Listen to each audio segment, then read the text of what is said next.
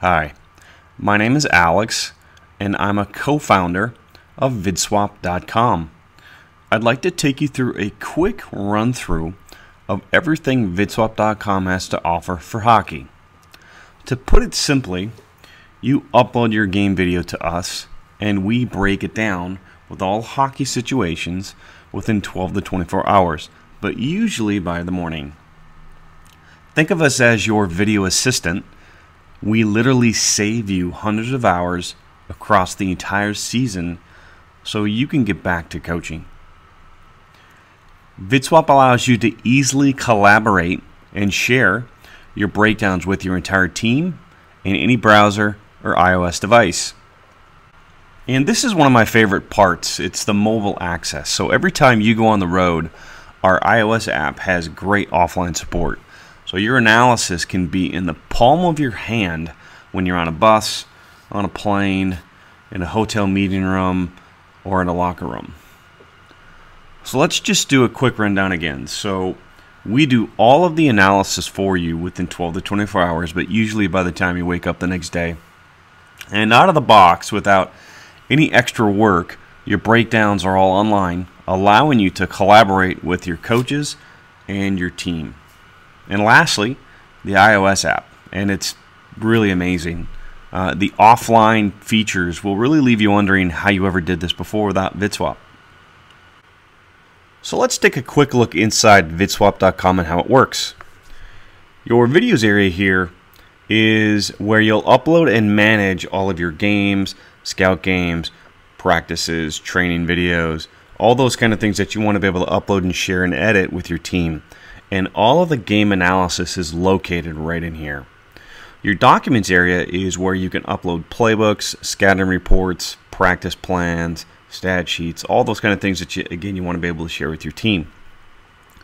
Your highlights is where you can manage video presentations that you want to use for film sessions or create team and player highlights. Your roster area is where you can give login access to your entire team so they can analyze video from any PC or iOS device. The help section is where you can learn how to use many of our great features or just ask for help. The top right corner and the right side is where your account information can be managed. So for your login, your subscription info, account settings, and buying more game credits. Now let's cover your video area and the main features of the analysis. So on the right, this is your playlist window where all of your games, scout games, practices, training videos are all managed and organized. You'll notice that there's checkboxes next to each game so you can do multi-game analysis. You can also resize these windows depending upon who you're in front of or how big a monitor you have. You can also minimize these as well.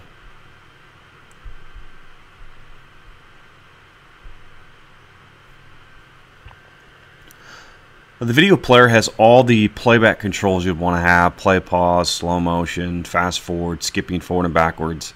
And then the bottom row of keys on your keyboard are your keyboard shortcuts. When you come to a coaching moment, whenever the video is paused, you can draw and telestrate on screen. And then pressing play removes any drawings. Now the bottom is your timeline editor. And this is where all of the situations and plays are being edited out of the game to be able to use. Now normally you're going to bypass this and you're going to click right into your filter here, because that's where you can actually drill down into pulling up those plays and situations. But let's actually quickly cover the timeline and why it's important. So again, when we break down your game, all of that is being done right here in the timeline. And this timeline gives you more granularity to be able to pull up not just larger events but also individual events.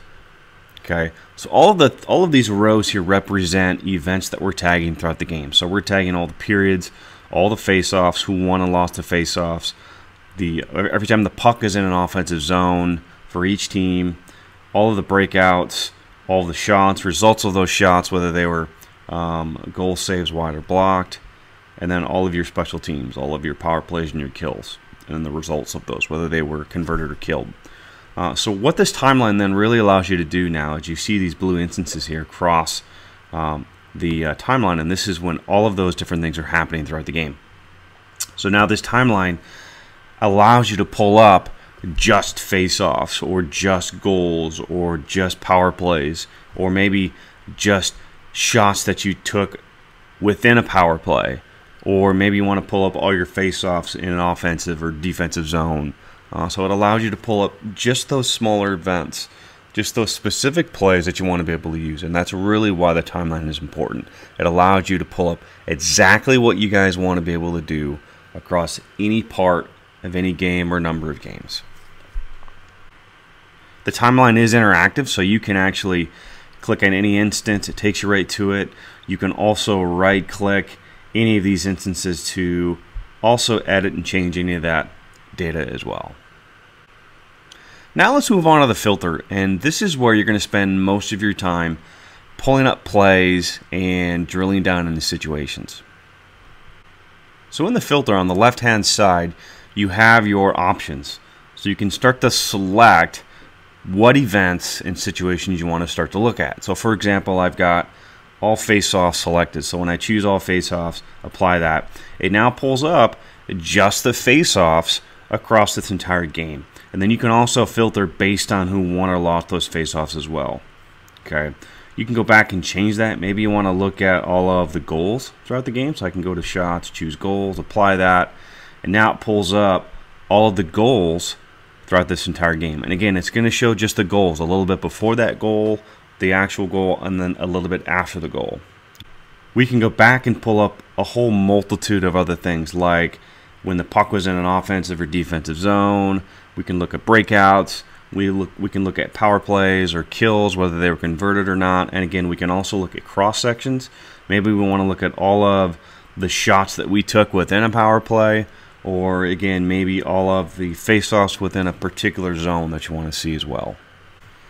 When the roster is filled in, you can actually click in these columns here and tag players. So if you want to tag players on individual events, shots, goals, assists, face-offs, those kinds of things, you can do that. And then those players then get added to your filter here, so you can pull up every time a certain player had a shot or a goal across a whole number of games. Tagging players also adds to the statistics. So in every game, when you click on your stats button here, it pops up a box score. And so you get a really nice simple box score of all of the different stats here. And then as you tag players, those players then will start to populate below here as well. Now when you want to create a highlight for a film session, you can go ahead and when you've got a filter up and you're looking at different situations, you can start to select those plays that you want to add to that highlight. And then when you've selected the ones you want to add, just click Create Highlight. And now add those to a highlight you've already created or create a brand new one. I'm going to add these to that Week 1 highlight. And then you'll simply repeat that process across all of the different plays and situations that you're looking at. You can also easily adjust clip durations at the bottom here by simply adjusting that lead and lag time. So if you want to see more leading up to a goal, or maybe a little bit after a particular face-off or group of face-offs, you can adjust that really easily as well. Now let's talk about your highlights area. So highlights can be used to pull out what you want your team to focus on and learn from, and they can make your film sessions faster and more effective. So once you've added plays to your highlights from your filter, they can now be managed and edited from your highlights area here. So I've got the Week 1 selected, and down below I've got all the plays that I've added to this highlight. Now the description column, it copies over any data that was tagged onto those events, and so you can actually click in there and you can edit, change that, update it. You can add additional information there if you want to type in play comments, coach comments, whatever it might be, to make those more relevant. The edit menu allows you to change the order of the clips. The download menu allows you to download individual clips to your desktop if you want to drop those into PowerPoint presentations or use in some other type of editor. And then lastly, you have the ability to now draw on top of these clips and then save those to illustrations and annotations for later. So whenever you get to a spot, you can pause the video, click on your pen here, and on the left you've got some options. So you can do things like freehand draw. You can add circles and squares that you can then resize and also adjust to fit the orientation of maybe the ice here. You can also add circles. You can add arrows to show maybe path of a player or the puck. And then you can also add text. And then you can move that around as well. And then by clicking this check mark here, that now would save that. So whenever you come back to that, you'll be able to see that and it will pop up. So I've got a illustration that I've already added here. So when I watch this play, it's going to get to a certain spot, pop up that illustration and annotation that I want my players to possibly see. Okay, and then when I press play, it'll continue on. So you've got the ability to add those across any particular part of the clip here, as many as you want on all of your highlights. Your team does have access to all the highlights you create, and you can also email highlights to anybody outside your team. Our mobile app is free in the iOS App Store. Just search for VidSwap. And really the best thing about our app is the fact that you can download video and edits into the app for offline use. So you can really do film sessions anywhere. You can plug your device into a projector, a TV, or do AirPlay on an Apple TV, and then do your film sessions in front of your team. So once you're logged into the app, we can tap into the videos here and go to a particular game that we want to take a look at. And you'll see next to each playlist is an icon that indicates if the game is downloaded or available to stream. So that cloud icon means that the video is available to stream via Wi-Fi. So if I click on that cloud, it now actually downloads that video right into the app. So now again, I've got that video offline that I can use, and I don't have to worry about whether I've got Wi-Fi or I've got 4G. Your player controls are located on the sides for easy access with your thumbs, and it can also be moved to the bottom if you want to control it just with one hand. When the video is paused, you can use your finger to telestrate on screen. The top right corner now is your filter, and you can click on that and pop up all of those different situations just like we did online that we can now start to look at. So if I wanted to look at all of the goals, I can go back now and watch all of the goals in this filter. And at the top you'll see it's got that scrolling play data of information about that play. So this is clip 1 of 7, who has the puck, and then what's the result of this shot. You've also got access to your team highlights here, so all of those highlights that you've made for your presentations, you can click into those, download and stream those the exact same way as your games. So all in all, that's a really quick look at VidSwap.com for hockey, where we break down your games for you.